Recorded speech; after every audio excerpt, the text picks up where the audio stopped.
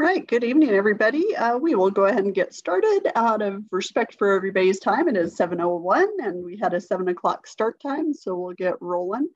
We want to thank everybody for attending tonight's swimming and diving officials training. This will be done in kind of three parts. The first part will be meet referee information, roles and responsibilities, and then we'll have diving official diving official roles and responsibilities, and then we will have stroke and turn judge roles and responsibilities. So it'll be divided into three parts, and certainly as we go along, if you've got questions for the presenters, it'll be Jeff and Pete will start us off, and then it'll be Jim, and then it'll be Pam. If you've got questions, you can put them in the chat, and I will do my best to monitor that chat box and interrupt the presenters at a time that makes sense.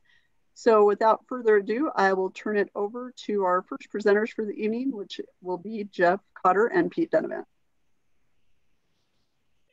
And Pete, I think this is you first about the roles and responsibility of the meet referee.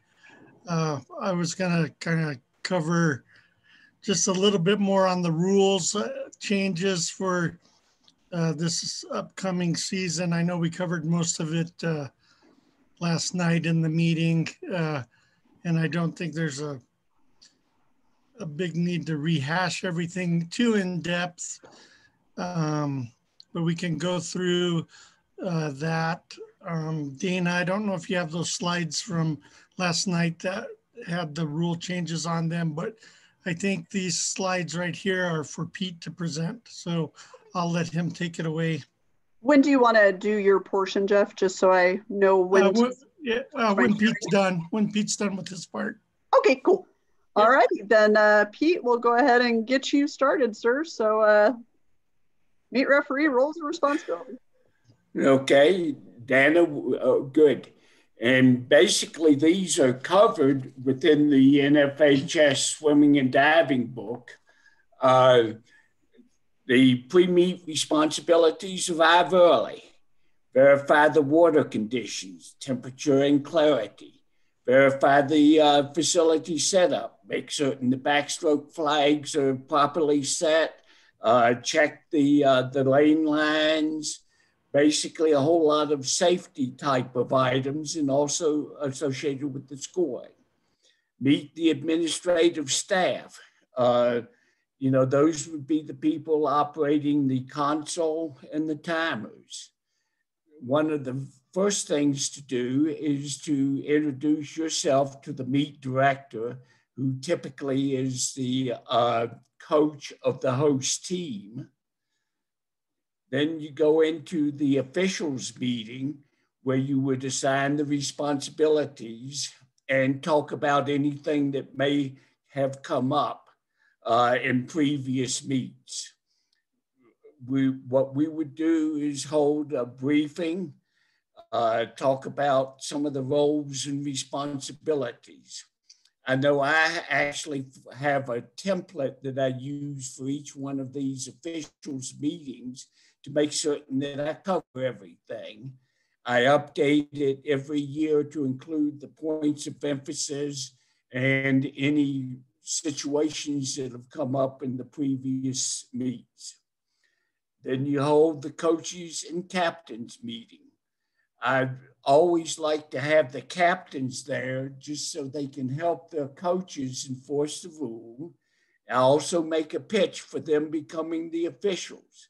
Typically, we'll have it at the hospitality room and point out to the captains that once they become officials, they're welcome to join us at the hospitality room. Also during this time, I'll sit down, rest my legs, and watch the warm-ups. I'll watch for any suit violations, any coverage violations.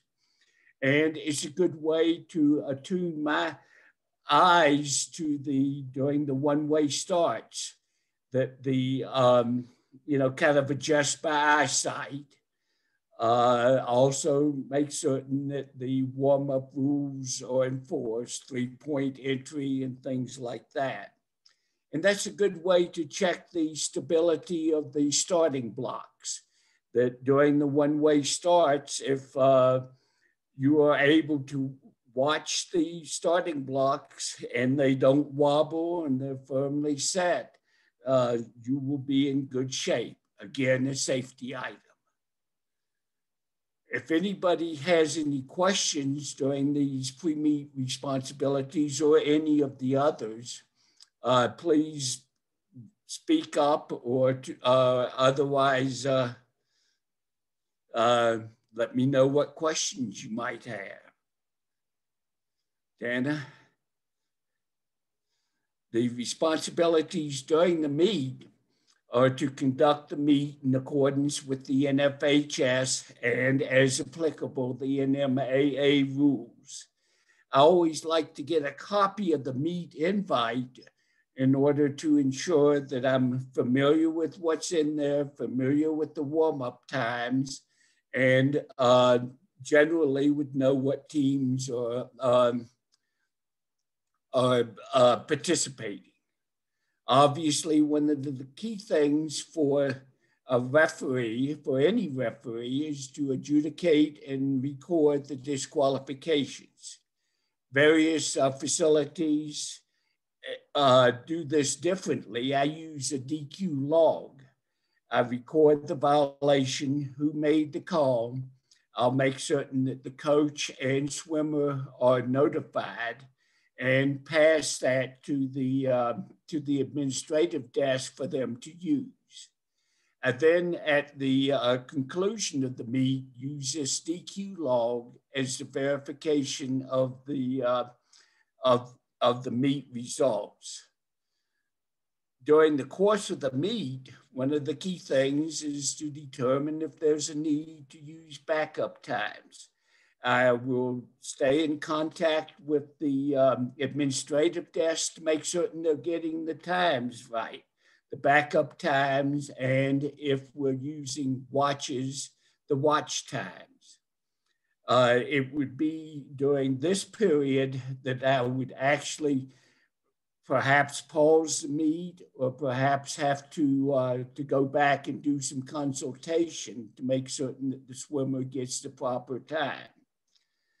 For the timers, I'll walk up and down, and if the backup times aren't within the 0.3 of a second, I'll talk with the head timer to have him remind the timers to pay attention. You know, timing is a critical thing, and you only get one correct time.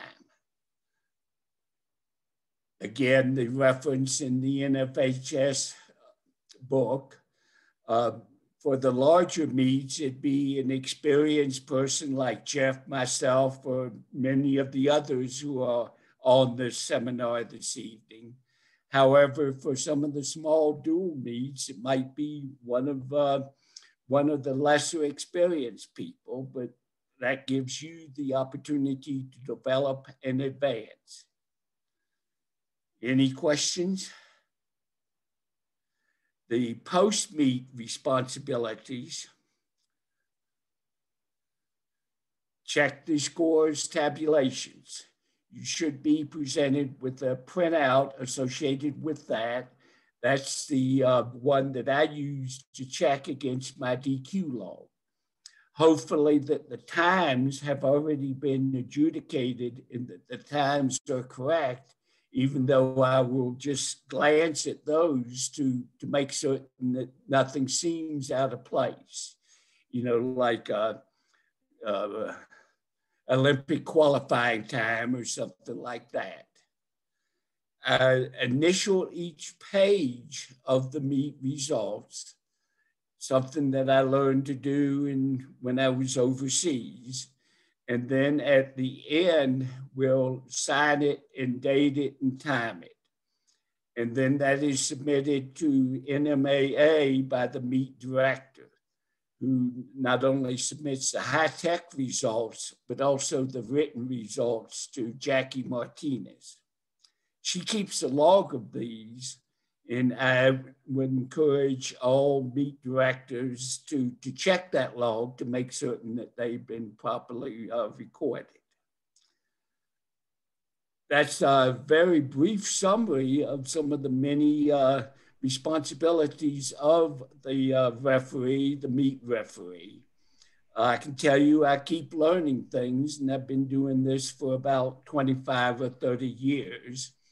And I try to do it right. Sometimes I get messed up like we all do as officials, but you have to put that behind you and continue.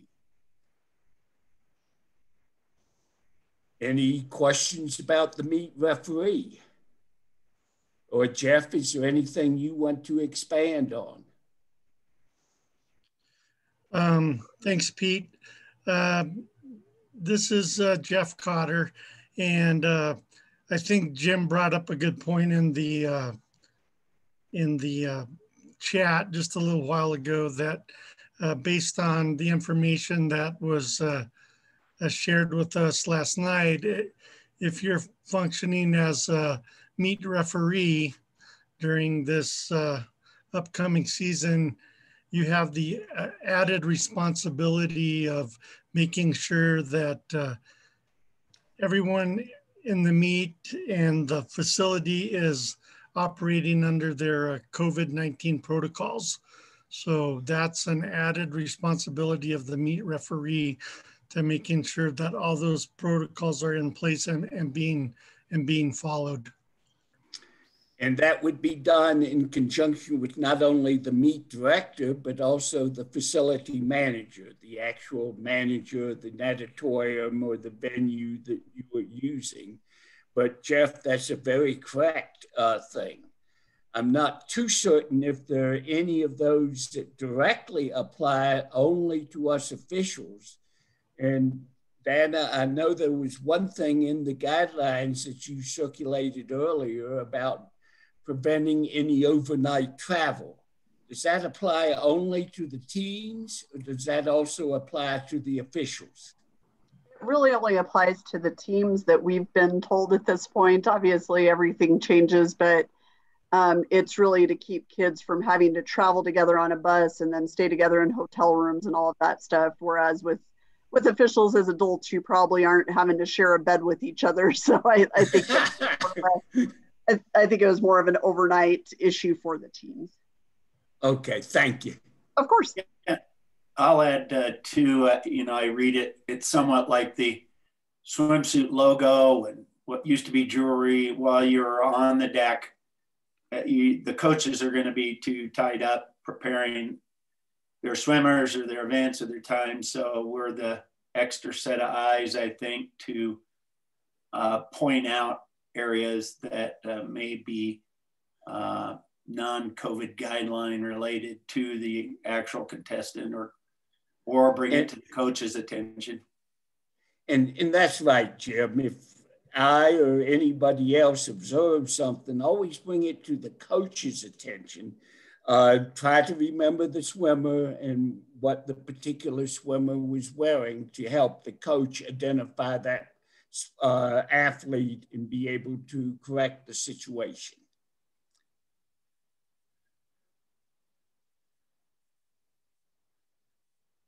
Okay, do we have any more comments about that? But I think as a meet referee or a diving official that's responsible for running the diving portion of a meet, you're going to have to take the extra steps to coordinate with the meet host, the host of the meet, and the facility manager to make sure that during the time of COVID, all their protocols are being followed. So I think that's all we need. I don't know if I don't think we need to say anything else about that, but that's just one more thing that we need to be aware of for any upcoming meets. Dana, one question. Will these athletes have COVID tests that they have to pass before the meet, or is there anything like that? No, there isn't a requirement at this point for athletes to be COVID tested. I know that they're all being recommended that they do the temperature checks and all of that stuff. Some school districts may have different mandates, but it's nothing that's come down from our office. Okay. Okay, Dana, can you share the rule slides from last night? I think I have them. Let's see if I am able to make my computer explode. Hold on just a second. I think I found it. Let's see. I found it. It has like the NFHS logos and the headers and stuff. I believe I've got it. Let me try to share this guy. Does that look right? That's it. All right. Look at that. I think more than a few people on this call tonight were on the call last night, and we did go through these, but we won't take a real long time going through these again. And I think if there's any questions, you can pop those into the chat and we can talk about them later. And I think I'll go through this like we did last night with Jim, taking the diving portion, and I'll take the swimming portion. So there's really only a couple of what's considered rule changes on the swimming side of things. It's more of a clarification, I guess. But this first rule change in section 1-1-1 is talking about the end wall of the pool. And I'll just read it straight out of the rules. It's the end wall is the vertical portion of the pool, contiguous surface of the deck and overflow gutter, the front of the starting block or platform, or the touchpad at the end of the course. So it's not, so the swimmer, when they're making a turn or completing a race, they have to make contact with that portion of the wall for it to be a legal turn or finish.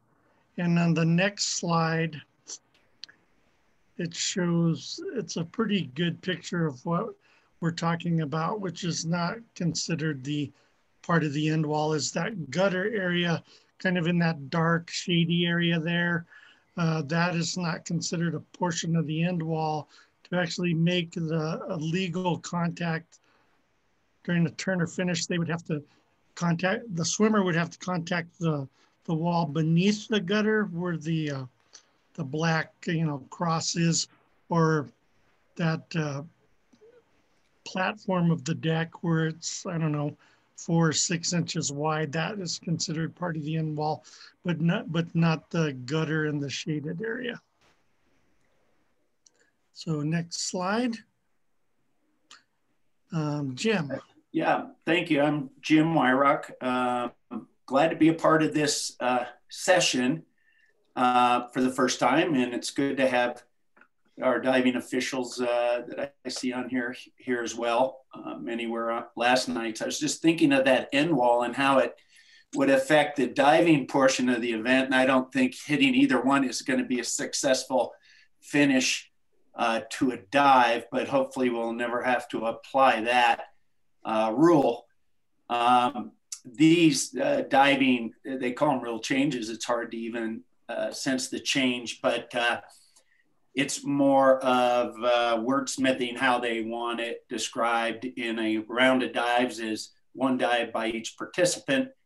That's pretty easily to understand. And the session really refers to championship meets in which there's 11 dives. There's certain types of dives that are specified in the rule books that are done in the first 5, which is a dive session. Well, I guess there's even could be 3 if we had more than 32 divers, but rarely do. So there's a preliminary, that's really a session, that's 5 dives. the next session is considered the semifinals, and the final session is the finals. So they're inserting the word session into the rule book. That's a photo of me over there on the right. Oh, not on this. No, just half of me. I had a mask on, just to let you know. An old photo. Next one is practice dives. And this is one, and Pete brought this up. It was last year, maybe the time before. And there's some wording to this that changes the current wording, and the current wording is still in there, in that divers, if the diving event is held after the 50 free, which is kind of rare nowadays in most regular season meets, and because the diving usually will happen the day before, just for timing purposes, and maybe even more so this year than others, because of capacity issues of a facility. I had a follow-up conversation last night with Jack, and today with Jack and Sally about this. But with this particular rule, we rarely have warm-ups prior to each session, meaning in a championship meet. Many times they're allowed to open up the diving boards again, work on those next few dives, and then start the meet. You can specify that if you're going to have that, but it's not required. But what does come up, and Pete ran across it, was that there was, if there's no warm-up for divers prior to the meet, and they're allowing the warm-up session to be right before the diving, then the rule in the rule book doesn't necessarily apply very well. It's one front takeoff and one back takeoff, and you're ready to go. I think that rule assumes they've had a warm-up prior to the meet, and then there's a period of time where the meet has run where they're not able to access it. So suffice it to say, if there's not a warm-up period prior to the meet for the divers, then the diving official should allow adequate time and a little extra time, more so than 2 bounces of the board, which is somewhat specific in the book, rule book. And then it goes back to my earlier statement of how they break out diving, particularly in championship meets, with contestants, up to 32 contestants. And we rarely now, after adjusting the degree of difficulty criteria for qualifying, won't get into the 30s, where we usually get 20, 22 divers maybe to qualify for a state championship meet. So that's those points.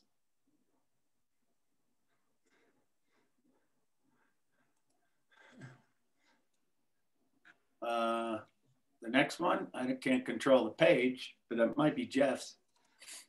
Or did we lose Dana?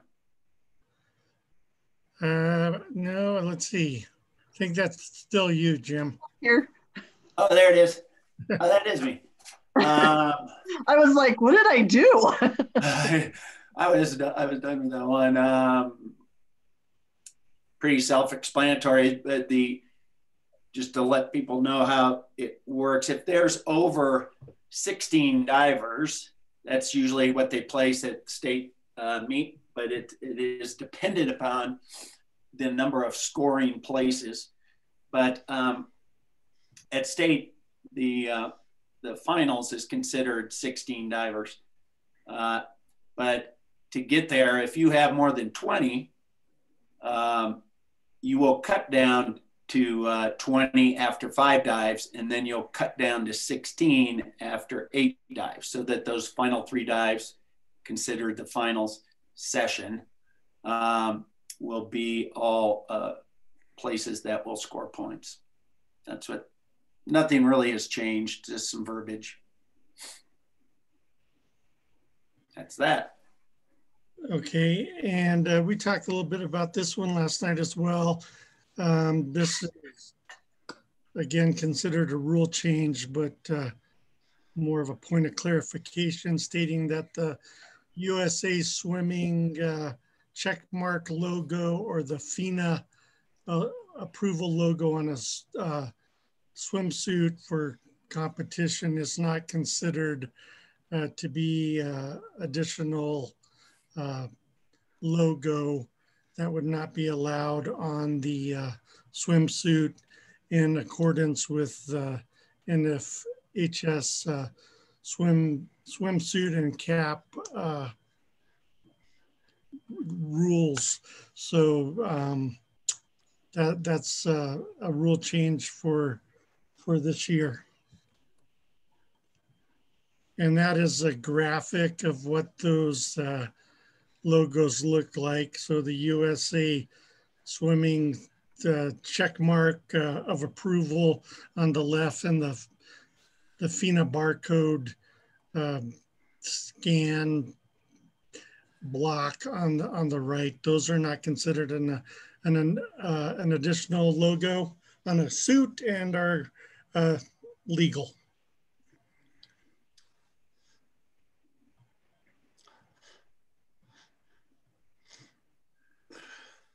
Okay, this is a rule change talking about timing and judging.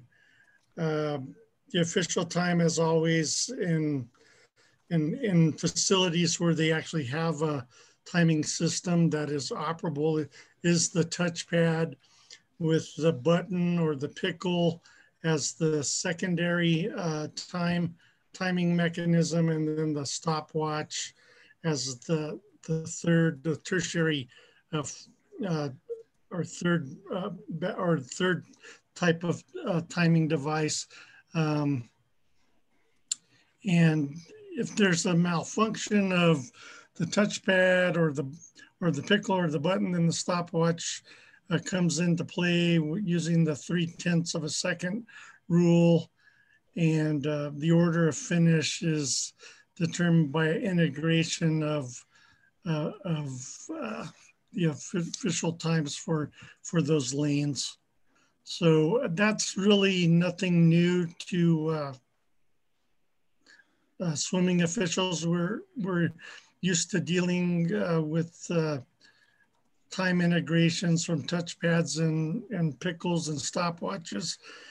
And in the case, in cases at the City of Albuquerque pools, and for example, at West Mesa during the previous years in competition, and there's 2 meets going on simultaneously, we're always just using the watch times. I don't know how that will work this year. I kind of believe that they won't allow two meets to go on at once based on the number of competitors. Like the total capacity of a facility or an event will be 100 people. So I don't see us having 2 meets going on at once at West Mesa, but we do conduct meets at Highland Pool sometimes, and that's strictly with stopwatches. Next one, Dina. This is just, again, not really a rule change, just saying that the backup system for all races shall be operable. And that will be the time which is used if the primary touchpad is not, that time is not recorded properly. So you have the touchpad, like I said before, the pickle or the button, and then the stopwatches. And you can garner official time from those backup systems if the primary timing system does not work properly. Back to Jim. Yep, this is, let's see, I thought about this one a little more, and there's 2-part for championship meets. There's 2 particular parts. One, the diver must be entered with the entries based on whatever was predetermined as the deadlines for coaches to get in their meet entries. It says championship meets. There are times, what worried me a little bit is that some coaches forget to enter their divers many times and into a meet, and we are kind of deck entering them. That's usually never in a championship meet. They're always entered. So I'm not as worried, but I did remind the coaches last night, and we'll continue, because it helps have a load all those entry names into the system so that when I do provide them the results, they have it all there. So getting the diver individual name in, particularly in championship meets in this rule, is a part of their entering the contest.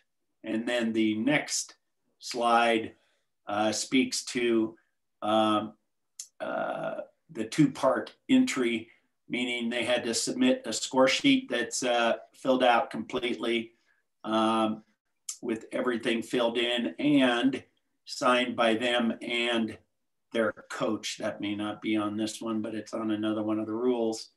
And the specifics behind circling voluntary dives so that the officials that help, particularly at championship meets, can quickly determine which are volunteer and which are optional dives. That's that.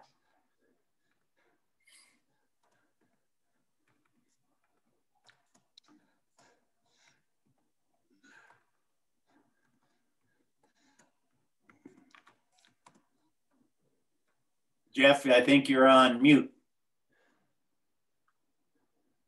Yep, I'm on mute, thanks. So these are editorial changes. This one has to do with timers. And this is sort of new to me, but the editorial change, you can see they struck out "or touchpad" if automatic judging equipment is used. So a head timer shall determine if a swimmer has touched the finished end, and for the 500 freestyle or the 400 meter freestyle, which we don't have here in New Mexico. We have the 500 free, shall keep a written tally of the number of laps completed by the swimmer in that lane. That is typically done by the starter, and they're keeping the tally of the number of laps completed, and the starter is also keeping the order of finish. So I don't believe that there's really any changes there. That's something that as those of us that are USA swimming officials are used to doing, keeping order of finish and keeping count of the laps completed during a race. So I don't think that's anything new to most of us.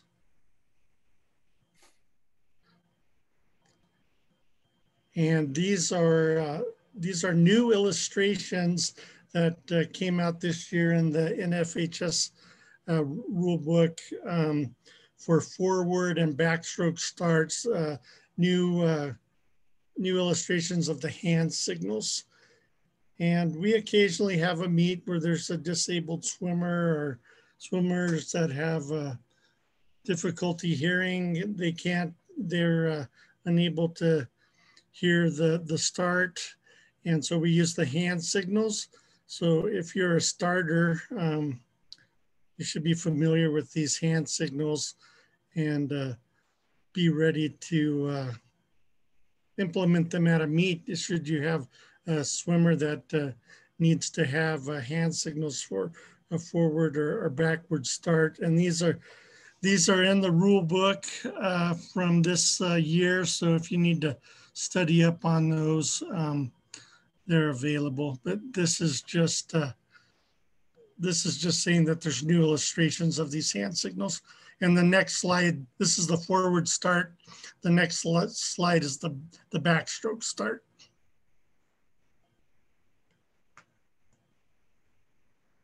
And you can go to the next one, Dina. Points of emphasis.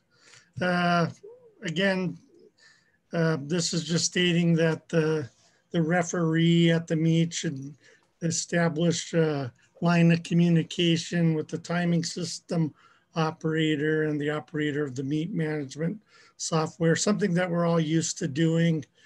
And then talking with the folks that are helping you run the meet, head timer, you know, meeting with your starter, your head timer, the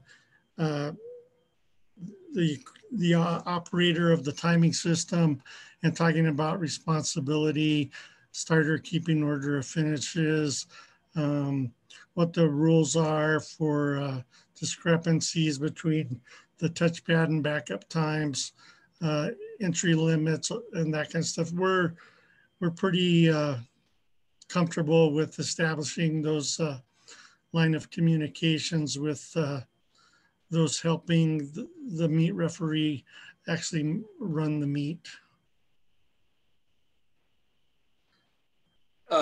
Jeff, one thing that I forgot to mention is during the coaches and captains meetings, I also asked for documentation associated with any medical conditions and whether or not there are any disabilities, such as you just pointed out, to declare, or a swimmer who might not feel comfortable using the starting blocks and might want to enter from the water. So that's something that the meet referee should be aware of before the meet starts. Yep, that's a good point, and that's the right time to bring that up, is during the captain's meeting or the pre-meet meeting with the coaches. So that's a good reminder. Thank you, Pete, for that. And then this is a point of emphasis, talking about the establishing of an official time. We kind of touched on this earlier. Touchpad is the primary time. If that's, if you have a malfunction of the touchpad, then you go to your backup times, the pickle or the button and the stopwatches from whatever lane that needs to have the backup times integrated to establish an official time. So again, something that as meet officials we're all pretty familiar with.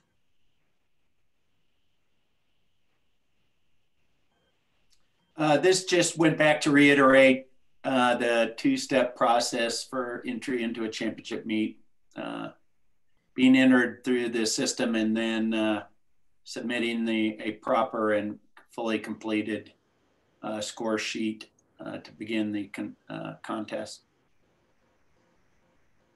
And again, this is back to swimming and the hand signals.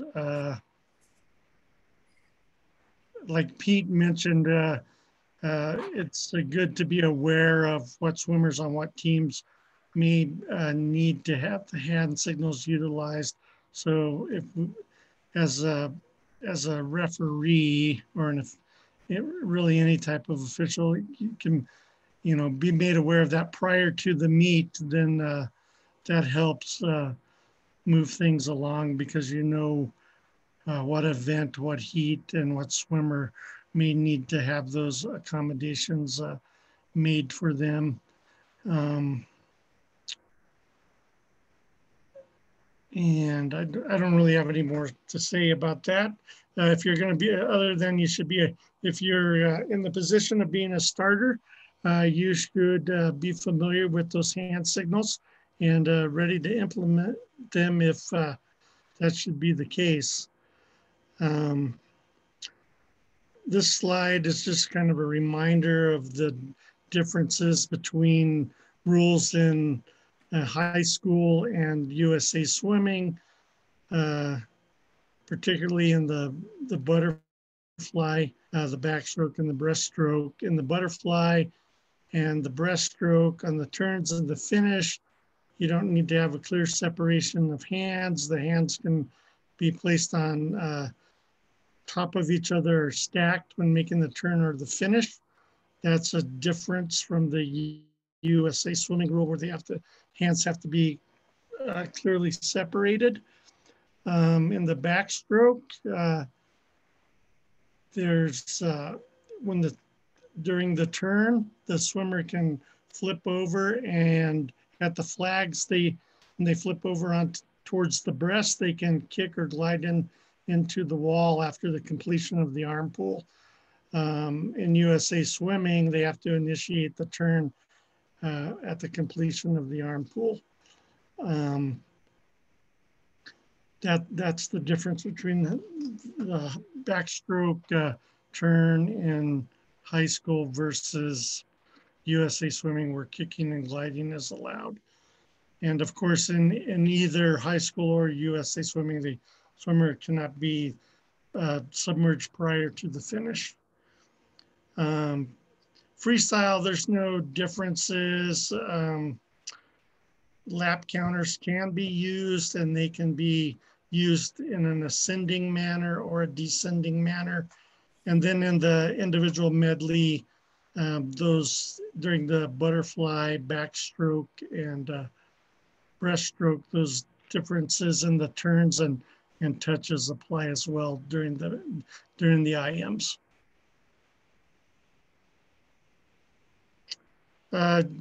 Quickly on general rules, swimmers will remain in their assigned lane until the race is finished. A legal finish requires at the end of the prescribed distance of the race that the swimmer make contact with the end wall in the manner of the stroke being swum.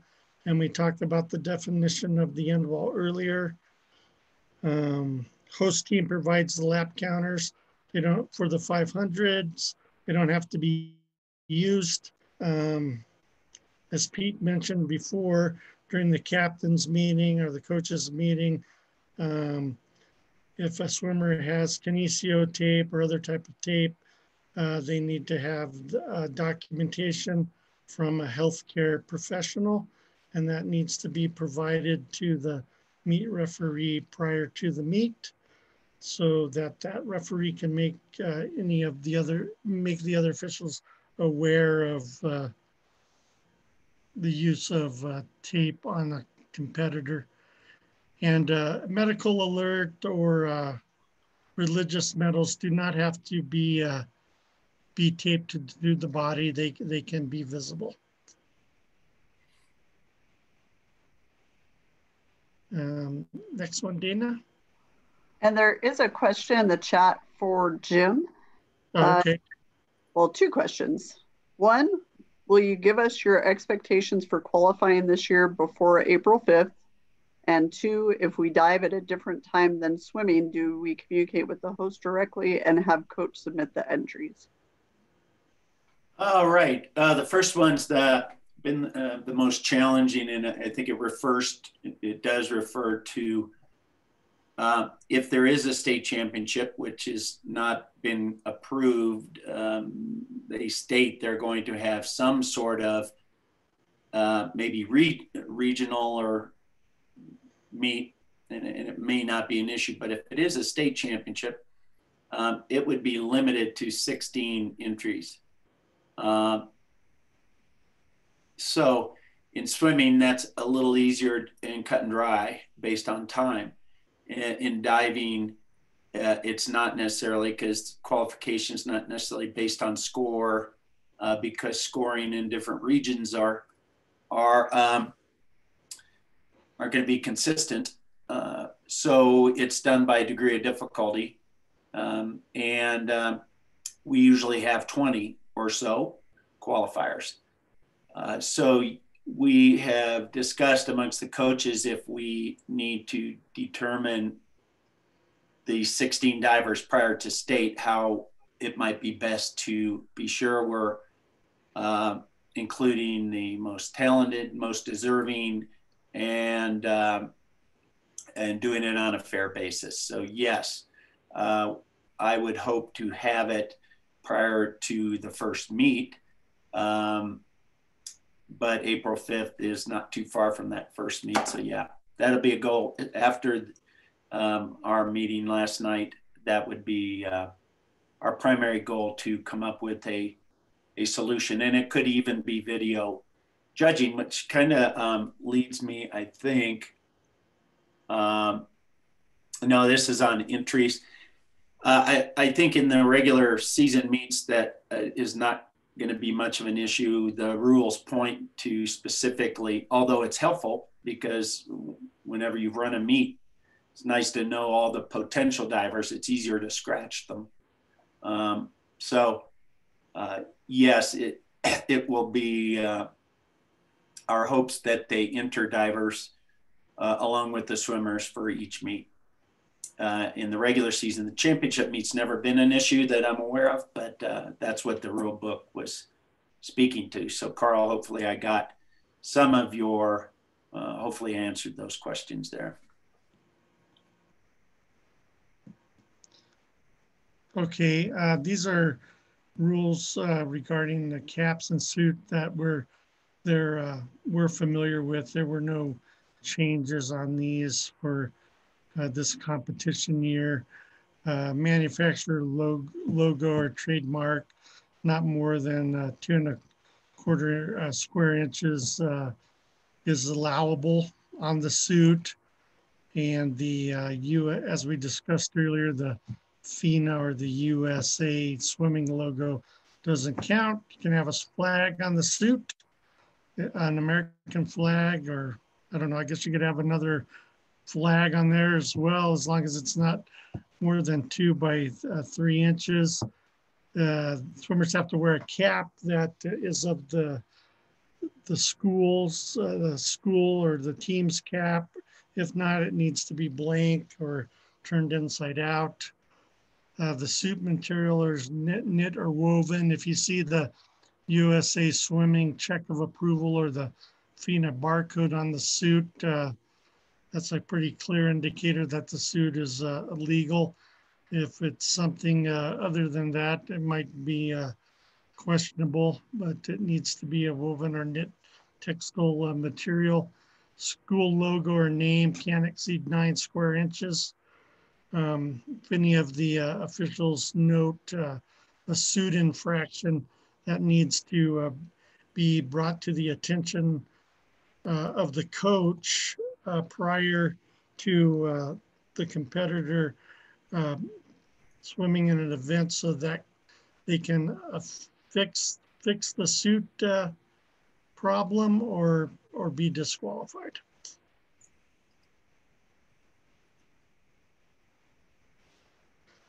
And real quickly, swimming officials as a starter referee pair, we're pretty used to working together.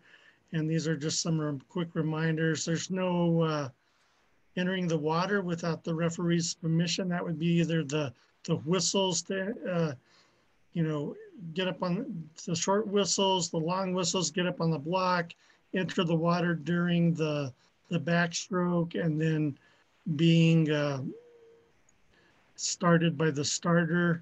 That's not allowed unless the referee gives permission to enter the pool. If a swimmer re-enters the pool after a race, they're disqualified from the next event.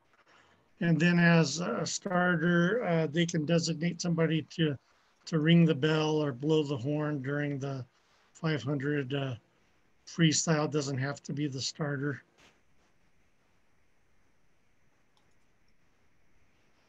And I think that's it on the rules, Dana. And I don't see any more questions or anything in the chat. So I don't either. So now I need to put the other PowerPoint back up. Oh, something just came up in the chat. Oh, that was me responding. Oh, okay. Gotcha. Thank you. Yeah. Just trying to multitask and doing a poor job of it. I was going to buy you some time, but I ran out of things to say. You couldn't draw it out any longer. Okay, there is, I have a few questions. We'll type them in from. You'll have plenty of time. This section may bore you completely. No, I doubt that. Let's see, share screen, go back to this.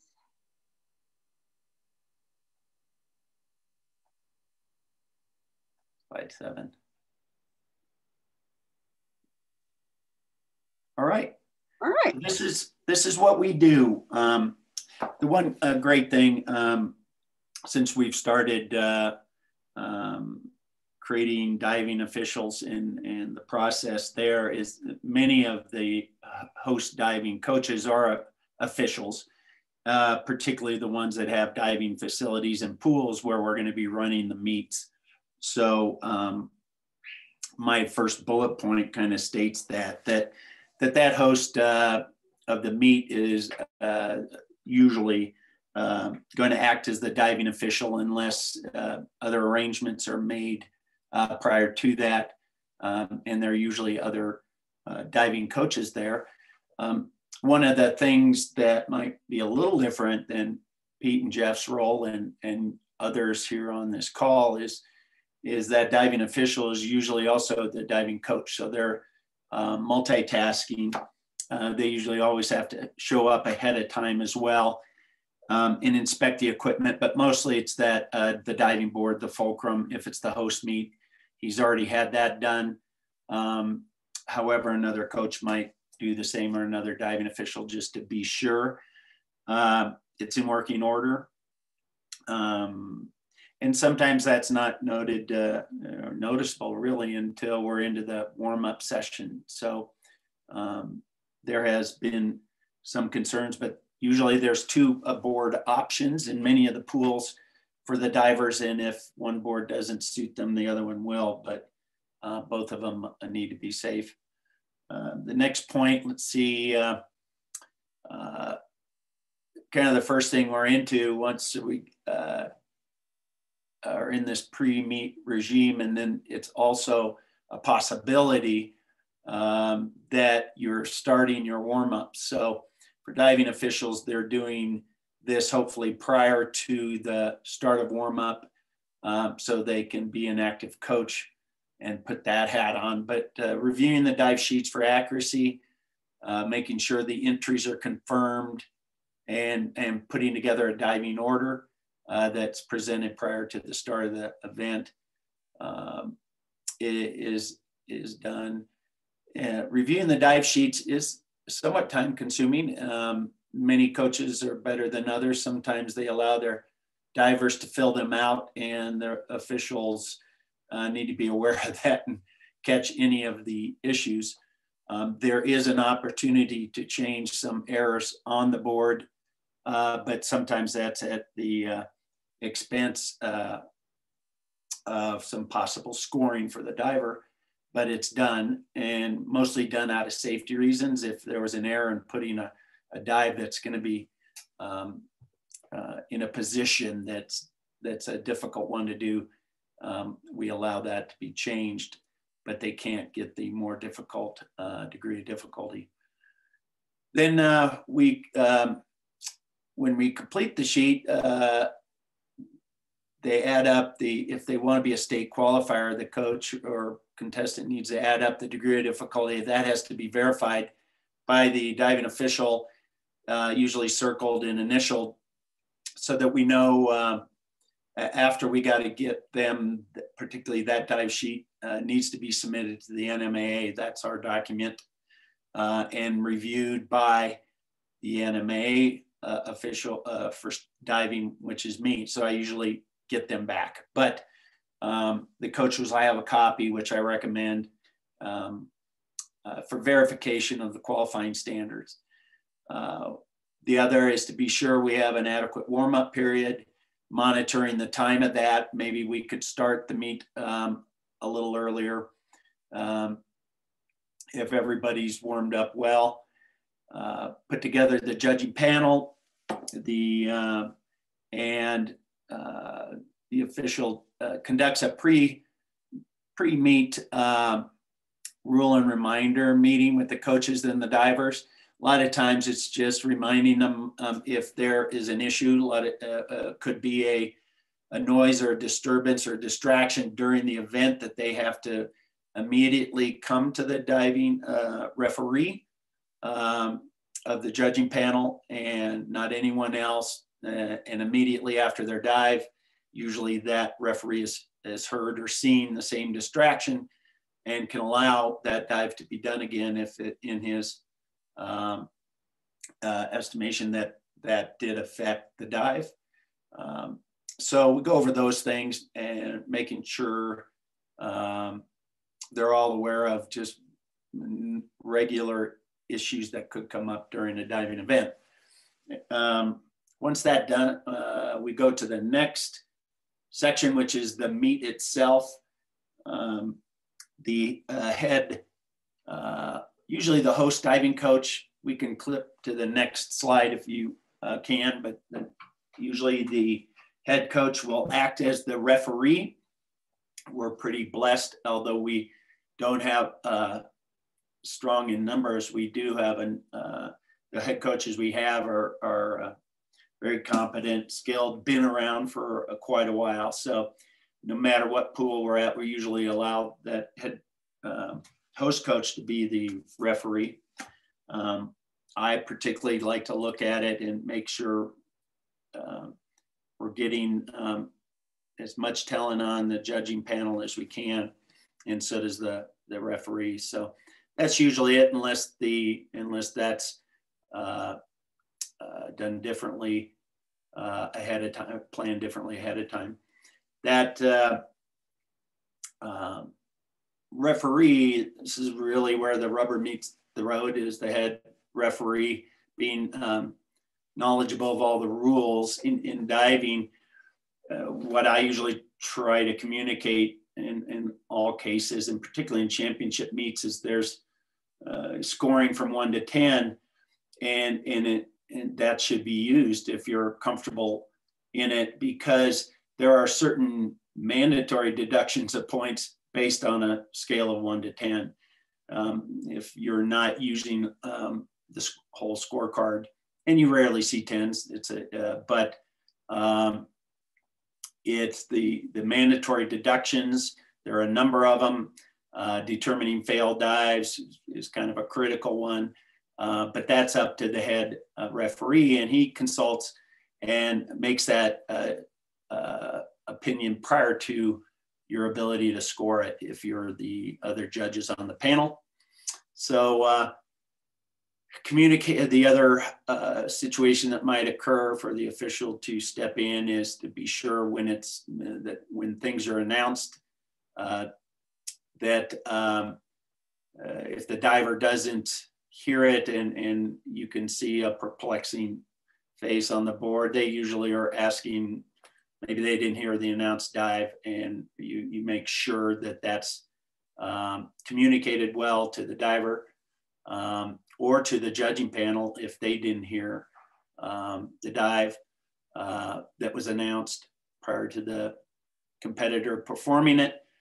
And then the last bullet point that's a part of every meet, whether it's a championship meet for sure, because time is more critical many times, but in all meets, you have a certain amount of time, and even more so this year where there's no overnight. So a long running diving competition can delay them to get back to their homes, wherever they came from, pretty late. So I always keep an eye on the movement, the pace of play, so to speak, but also it could be the announcer that you need to have a discussion with to speed it up, or add someone to the scores table to help speed up the event. So those are things that we keep an eye on as diving officials during the meet.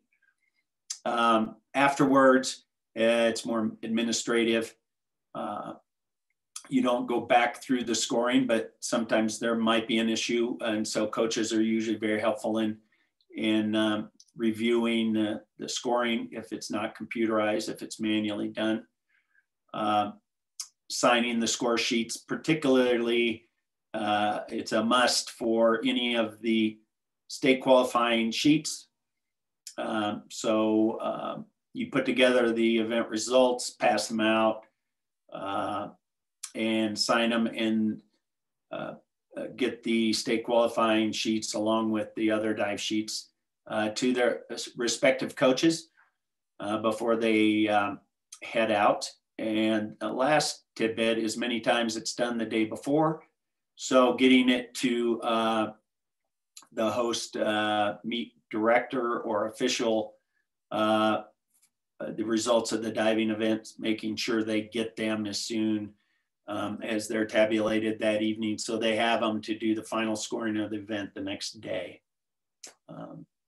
Those are most of the, what do we have? We have a question here. 3 judge panels may be what meets get at best. I know. Oh, yeah. What state championships, you could go to, just the number of judges can be a challenge. And it may be, it was one that I brought up in my follow-up with Jackie and Sally. If there are only 4 meets, swimming coaches are going to try to schedule as best they can those 4 meets. But it might, the point that it might be smaller meets, not the invites, larger invites. Well, probably half of the high school swim teams have divers or maybe an active diving program. So that could be less qualified judges in the audience if it could be just the home team has the diving. So we spoke about having consolidated diving meets. You talked about it, Jeff, in how West Mesa could run 2 meets at one time, but you wouldn't be able to do it electronically. Albuquerque does this more often, where they may have a couple meets going on at the same time, and everybody's diving at the same time. They sort the sheets out and do the scoring. But what that does is it consolidates more diving talent and judges, qualified judges. So we're touching on that. We can do 3 judges. That's what we like to have as a minimum, but there is allowance for 2.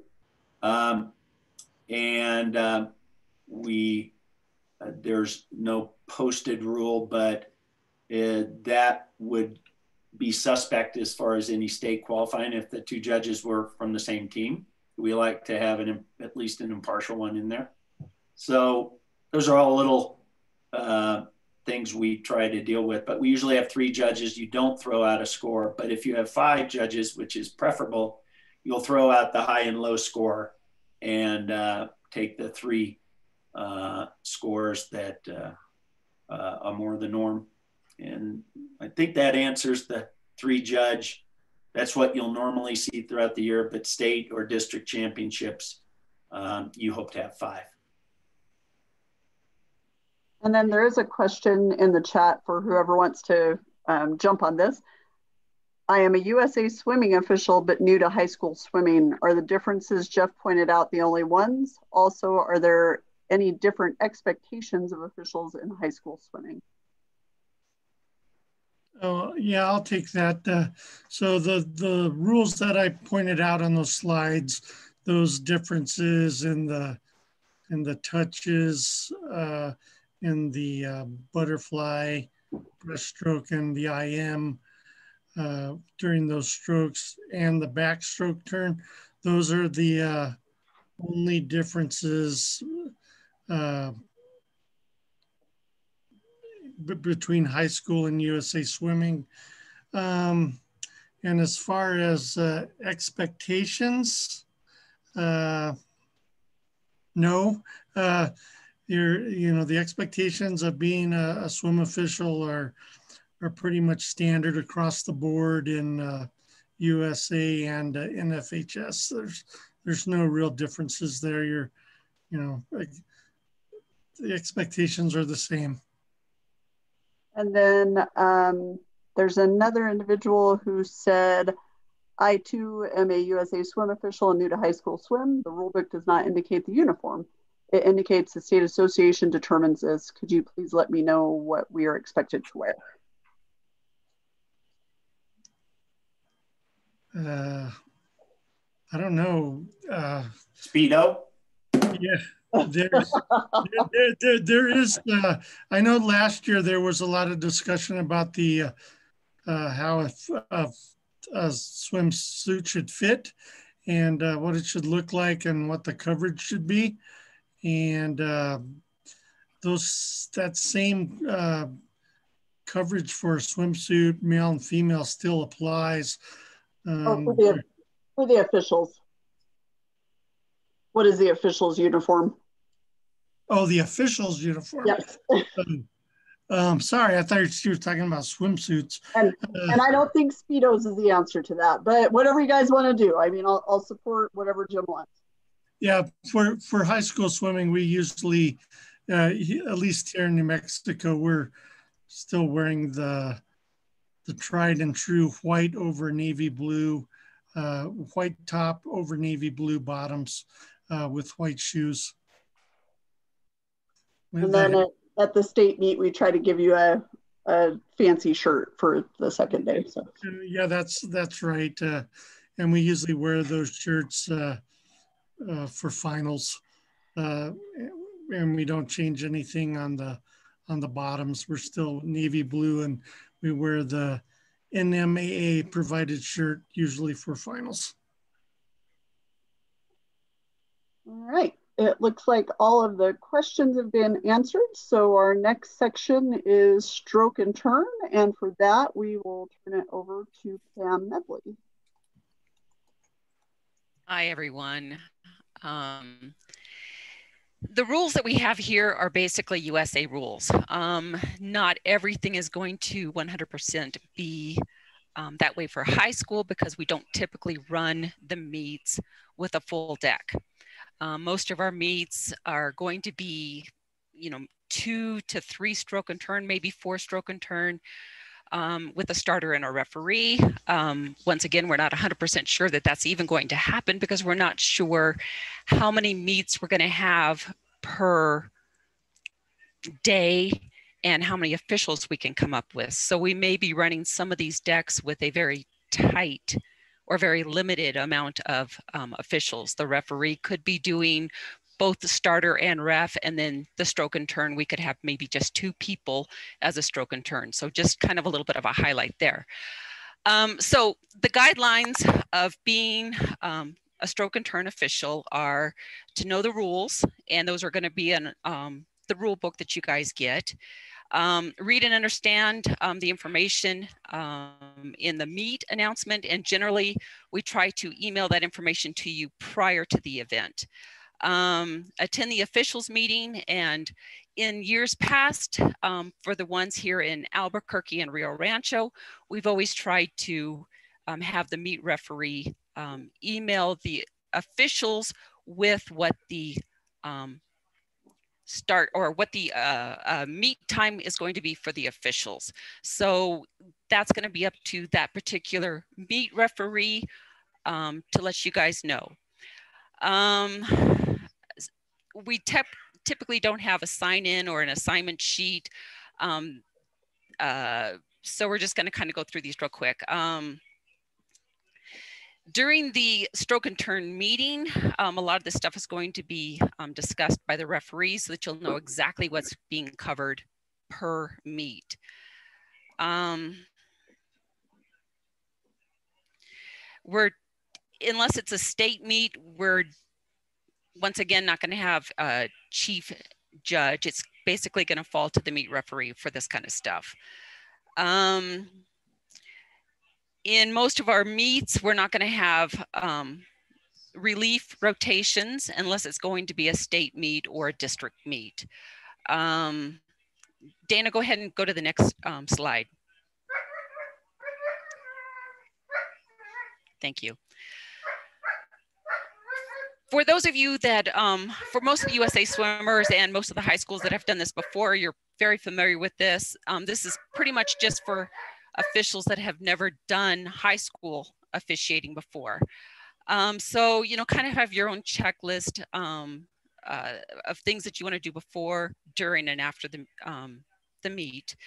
Know where you're going to be standing. Once again, the ref is going to tell you where that's going to be.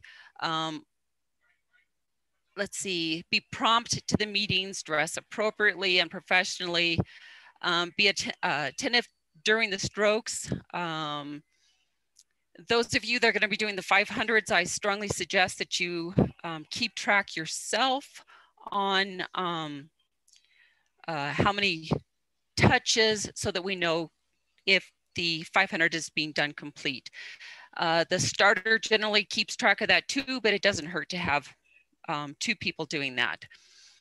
Turn off your cell phones. If you need to have access to your cell phone, make sure the ref knows about that prior to, but you definitely do not want to have cell phones being seen on the deck.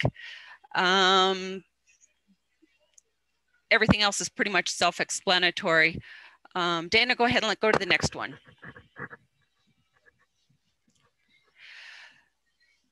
So for the stroke and turns, since we're going to be limited on the amount of officials, you are going to need to have a 2-way radio. And we will be calling in the calls to the referees. So you want to make sure that you do a mental checklist before, visualize the stroke, run through the rule requirement of the stroke and turn, and always remember benefit of the doubt goes to the swimmer.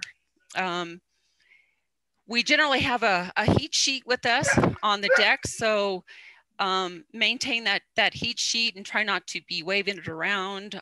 Try to keep it kind of discreet. But do write down your disqualifications on that heat sheet. So in case we have to go back and ask a specific question, then we can address that. Before each race, remain out of visual line of sight of the timer, so that the timers can see the strobe and the start. Stand on the long whistle. I mean, we don't typically have chairs for officials at a high school meet, so just kind of stand back, out of the way. Let's see.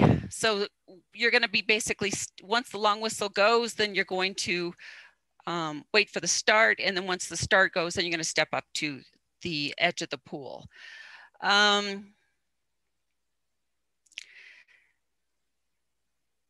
We're not going to have people standing on the 15-meter mark for the flags, because generally we don't have enough people for each meet, but that will happen at a district or a state. Dana, go ahead, go to the next.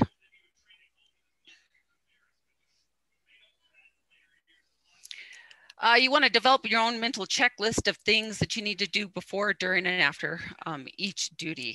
So after the start, walk briskly to the edge of the pool for the breast and butterfly, if working the start end of the pool. Turn judges, when it's in your jurisdiction, you want to step up. Observe the swimmer until they depart your jurisdiction.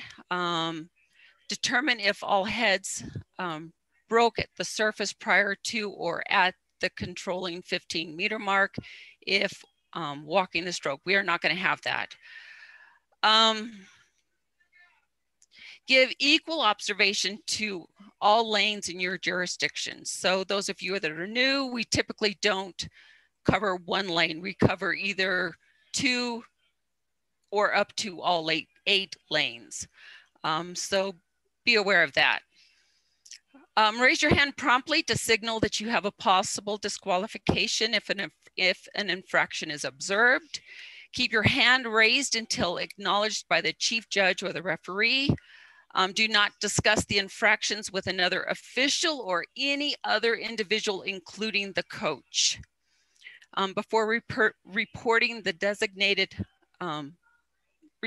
designated official. So do not discuss it afterwards unless asked to by the deck referee. Immediately communicate the lane number to the chief judge, which typically is just going to be the deck ref. If a turn judge is covering more than one lane, or a stroke judge, same thing.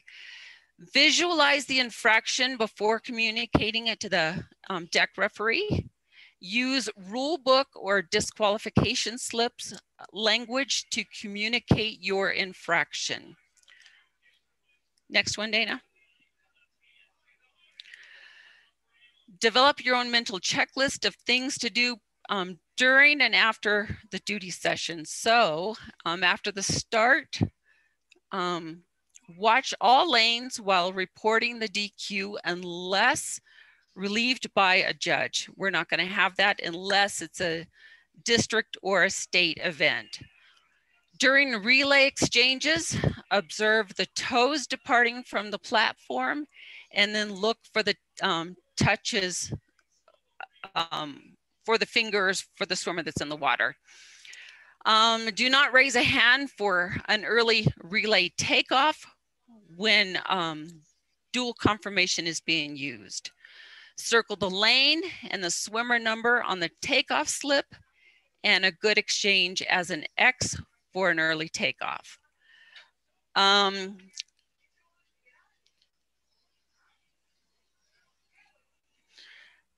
If there's no infraction, then basically it's a no call. Check to make sure DQ slips have been written and documented properly before signing it. Most of that is going to be done once again at a district or a state meet. And then once again, remember, benefit of the doubt always goes to the swimmer. Next one. After each event, we want to reset to the correct position for the stroke or the next event.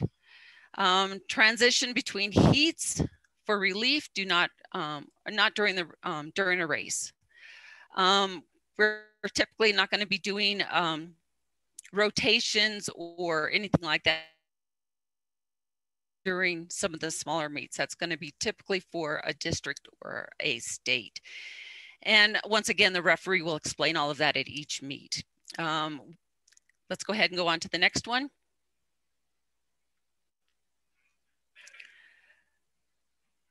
Coordinate with the assigned partner to observe the pool and politically enforce compliances with warm-ups. So most of that's going to go to the deck ref. Always refer to them. Open pace lanes are designated time and racing starts as requested. Sometimes we'll open up additional for sprint lanes if the demand warrants. We'll have to coordinate with the announcer and marshals for that. And generally that's more of a meet ref that would do that kind of stuff. Review deck setup in general, notify the meet ref if there's any deficiencies or safety issues. Next one. Consider your body language when on duty. So at all times, we need to look professional. And remember, at districts and states, we might be on camera, or if we have audiences, there's always going to be cameras around. So we want to look as professional and act as professional at all times. Be alert, attentive, focused, calm, professional, and approachable.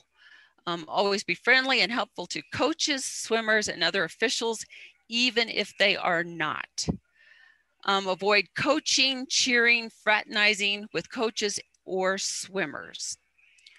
Questions should be directed to the appropriate official. Do not engage or in discussions regarding a disqualification. Take discussions and emotional issues off the deck.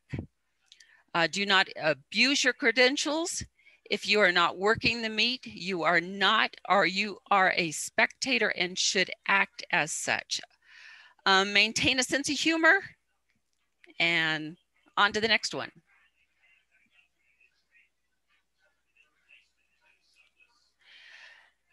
Make sure the benefit of the doubt always goes to the swimmer. Adapt the meet coordination and needs and help out wherever requested. And once again, that's going to come from the meet referee. Apply and use common sense. Don't read more into the rule than it is written. Observe the swimmer. but do not scrutinize. Exhibit confidence, dress professionally,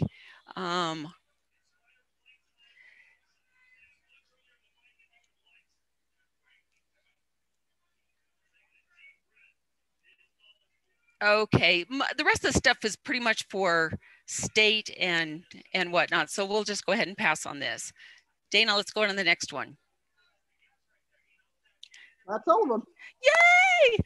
All right, any questions regarding any of this? Now I know we have some officials that have never officiated high school swimming. So Jeff, I think we have some possible slides that we could send their way for viewing strokes and turn. So we might want them to email or put something in the chat so we can get that off to them. And Pam, if you want, anybody who needs those slides, if you're brand new to high school swimming this year, go ahead and send me an email and I can pass that information on to Pam and Jeff, just because you all have my email address. So otherwise you wouldn't be on this thing tonight. So does anybody have any questions for any of our presenters? While you're thinking of questions, I do want to thank Pete, Jeff, Jim, and Pam for your presentations this evening. I know this was different this year because we're online instead of being all together. So those of you who have been around high school swimming for a while on the officiating side of things, you all know how much I enjoy the company of our swimming and diving officials. So it's kind of a bummer that we're not all together, but hopefully that'll change within the next year or so, and we can all be laughing in the same room and enjoying each other's company live instead of in little tiny boxes on my computer screen. So again, thank you to our presenters for everything. If something should come up, we have recorded this, so we'll be sending out a link hopefully within the next couple of days. So feel free to refer back to it should you have any questions. I'll also share the PowerPoint so that you've got that if you want to go back and look at any of this information. But know that if you've got questions, you can send them to me and I will get them to Pete, Jeff, Jim, or Pam, whoever the question is for, and we'll get that answered. Yeah, Jim, go ahead. I want to thank you, Dana, for putting it together, and also offer an invitation that if any of the swimming officials would like to, if able, want to hang out and kind of just shadow, we need as many people knowledgeable about the sport of diving as we can, and we love to share our knowledge. And I did say that we do a couple caps, but once we get through that front end and get the sheets checked and it's warm up, that's a great time to just come over or introduce yourself if we don't know each other, and we'll kind of go over how we would score a dive, how we see a dive. It's kind of interesting, and we've had that happen on a couple of occasions. We love it as diving coaches. So following Peter on the deck might be a challenge for me, but if I get the opportunity, I'd love to do that too. I was a swimmer growing up as well. So just love the sport and appreciate all the support we're getting from the swimming community too. So just wanted to pass that along. That's awesome. And for those of you who don't know, last year was actually the first year that the NMAA and NMOA started to sanction diving officials. So it was kind of a rough start because I had no idea what we were doing. So Jim and Pete and Joan and Pam really took the bull by the horns, and Jim was wonderful and kind of got me to where I understood it a little better. And it's been great having the diving officials on board with swimming. Swimming and diving is one of the newer sports within the NMOA. So we've got 10 sports that we sanction officials for, and swimming is one of those, still kind of in its infancy as far as the NMOA goes. Awesome group of officials. I love the relationships, and I love the lightheartedness, and just everything that goes on within this officiating community. So it's always fun to be with you all. And I'm so glad that diving is with us now as well. And hopefully we'll continue to grow. And Jim, I appreciate that offer to kind of get some training, some OJT as they call it. And certainly this year is a little weird because of COVID. So it's a strange year to come in, but we want to make sure that we take care of all of you as much as we can. And, you know, there are some amazing veteran officials in this group. Please feel free to ask them questions and they'll get you acclimated as quickly as possible. So don't feel free to, or don't feel afraid to reach out. Everybody is here for you. So anything else from the presenters, Jeff, Pete, Jim, Pam? Dina, this is Jeff. I just wanted to say thank you for organizing the meetings the last couple of nights. Really appreciate it. And just to reiterate what you said, I'm looking at the names here in attendance on this meeting, and we have a good group of highly experienced officials, and we're all accustomed to working together, high school, USA Swimming. So don't be afraid to, if you're new to high school officiating, don't reach out to any of us, and we'll take care of any questions you have or any concerns that you might have. And yeah, I just wanted to say to Jim, thanks for all your input the last couple nights, and really appreciate that. And I'm glad the diving folks are on board, and I might take you up on that OJT. Nice. Look at that. You're recruiting, Jim. What a good plan. But definitely, you all hear me talk a lot about officiating family, and I always definitely feel that family within the swimming and diving community. So, reach out, do whatever you need to do. Nobody will turn you away. I will say from personal experience, the swimming and diving community is very patient. I always have a zillion questions, and they're wonderful answering those and getting me steered in the right direction. So I always appreciate that. So if you're a new official in the high school setting, or if you're new entirely to swimming and diving, which I think a couple of you might be, you're joining a great group. So enjoy the experience, and everybody, I hope you have a fantastic season. If anything changes, if anything comes down from the state, we will share that with you all as soon as we get it. So we're very much in the as soon as we know, you'll know operation mode at this point. So just keep reading my 3,000 emails, and we'll keep you as posted as possible. So have a great night. Have a great rest of your week. And please feel free to reach out should you need anything. Dana, just yes. one quick thing to also add from an assigner's perspective. I know we're nowhere close to even being able to assign any meets yet, because we're still waiting for that to come down. So just everybody out there, be patient with us. As soon as we can get this going, we will. And just be patient. That's all I can say. And that's a great point. Everything right now for this year, I'm glad you brought that up, Pam.